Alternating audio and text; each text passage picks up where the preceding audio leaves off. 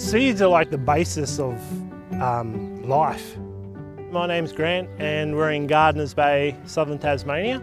At the local bakery there's a timber box and it's full of seeds, all different types of plants for that type of seasons. You can go there, have a flick through, take it home and they plant it in their garden and it's provided to them for free.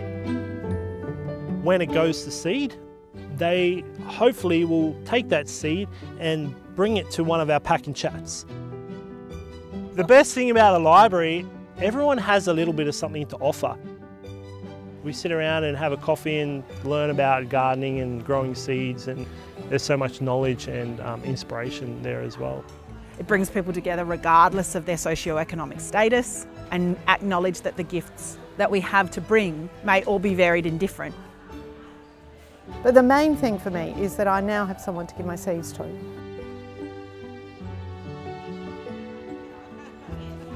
Seeds are a really big key to communities becoming more capable of producing food for themselves. That little box of seeds sort of does a full circle of, comes from the community and goes back to the community.